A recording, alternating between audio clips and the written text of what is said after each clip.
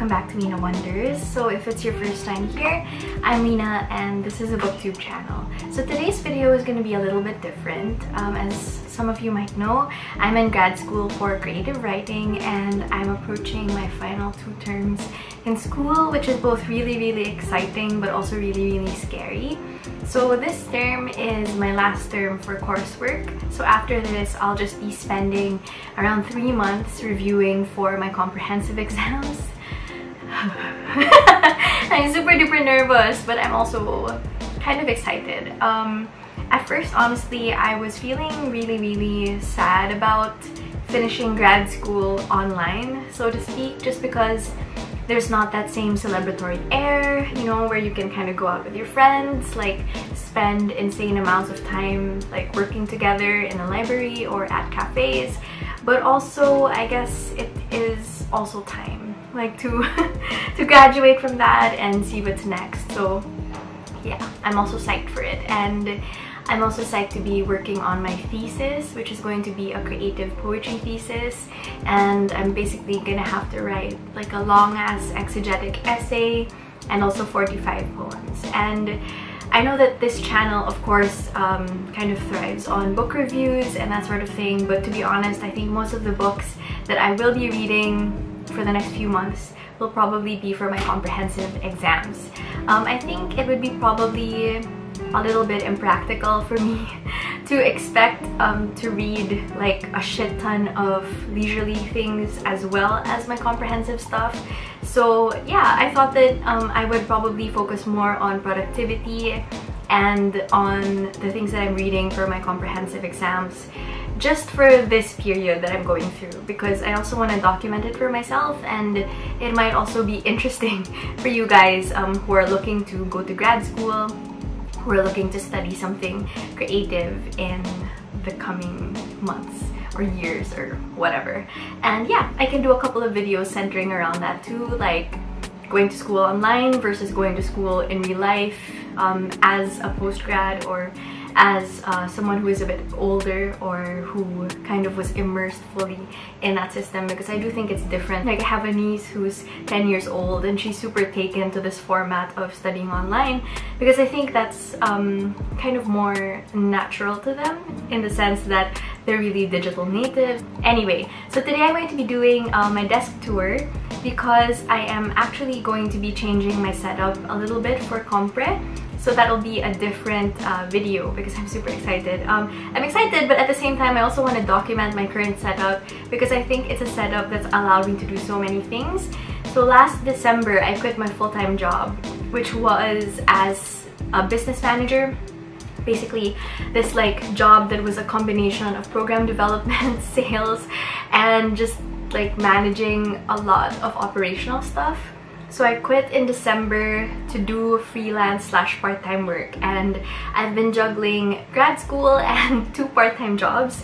So one of those part-time jobs I will actually be letting go of because of Compre, but I still have 1 part-time job. So yeah, so it's basically allowed me to do so many things, and I thought that this video would be kind of me paying homage to my current setup and also showing you guys something that might inspire you, that might be helpful for you as well if you're trying to set your desk up sort of on a budget. I'll include also how much I spent for the things that I bought specifically for this setup. Of course, that's not going to include like the computers and stuff because I've owned that stuff for like almost a year, 2 years now, depending on the exact thing that I'm talking about. So yeah, I hope you enjoy it. And of course, the usual caveats for YouTube. This isn't to brag or to make anyone feel bad.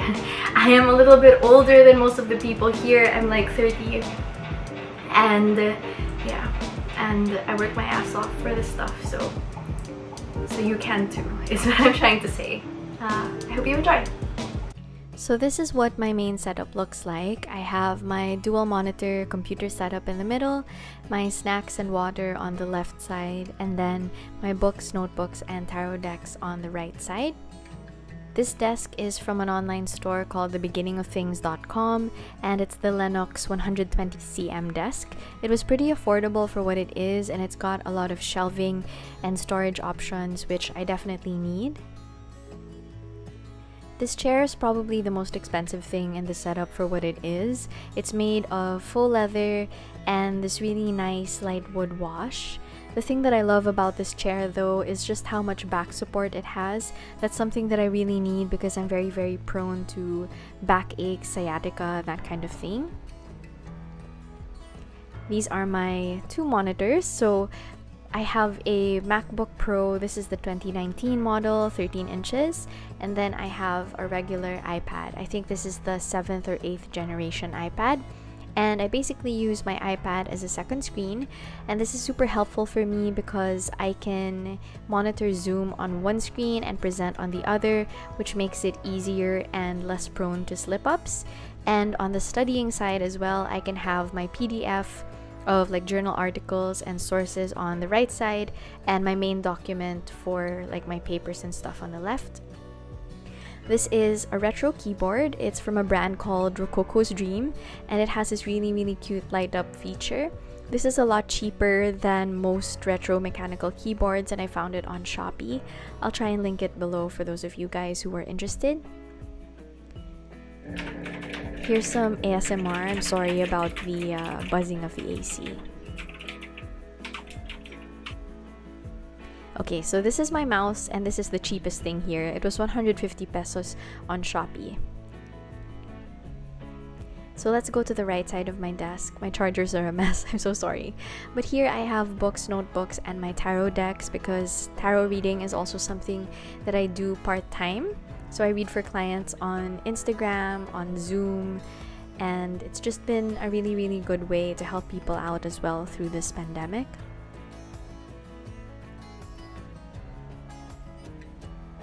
On the left side of my desk, I have this plant that I'm super duper proud of because I've kept it alive. It's from a plant store called Sage Manila, and then I have some of my favorite crystals as well. This is citrine, which is for good fortune and abundance. This is rhodonite, which is good for emotional trauma. And this is aventurine, which is good for luck, energy, and just flow in general.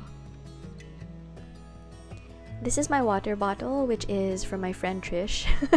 The brand is Contigo, and it's just good for cold drinks, basically. Water, and easy to carry as well, which is great. And lastly, let's end with a snack. This is Tater's white cheddar popcorn, and I love it. Thank you guys so much for watching, and I'll see you in the next one. Bye!